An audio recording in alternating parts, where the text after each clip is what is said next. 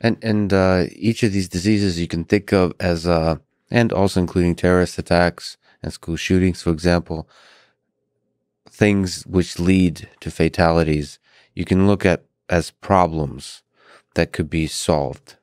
And some problems are harder to solve than others. I mean, that's part of the equation.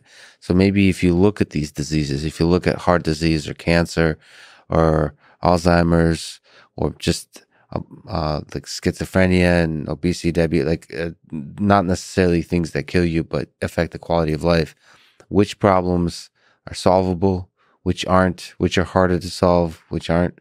I love your question because it puts it in the context of a global effort rather than just a local effort. So basically, if you look at the global aspect, exercise and nutrition are two interventions that we can, as a society, make a much better job at.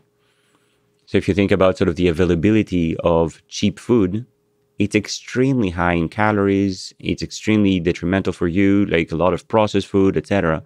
So if we change that equation and as a society, we made availability of healthy food much, much easier and charged a burger at McDonald's the price that it costs on the health system, then people would actually start buying more healthy foods. So basically, that's sort of a societal intervention, if you wish. In the same way, increasing empathy, increasing education, increasing the social framework and support would basically lead to fewer suicides. It would lead to fewer murders. It would lead to fewer, deaths overall. So that's something that we as a society can do.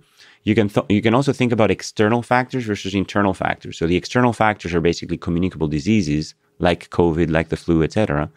And the internal factors are basically things like, cancer and Alzheimer's, where basically your genetics will eventually, drive you there.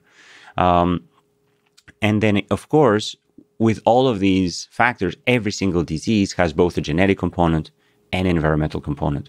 So heart disease, huge genetic contribution. Alzheimer's, it's like, 60% plus genetic. So I think it's like 79% heritability. So that basically means that genetics alone explains 79% of Alzheimer's incidence. And yes, there's a 21% environmental component where you could basically enrich your cognitive environment, enrich your social interactions, read more books, learn a foreign language, go running, sort of have a more fulfilling life. All of that will actually decrease Alzheimer's, but there's a limit to how much that can impact because of the huge genetic footprint.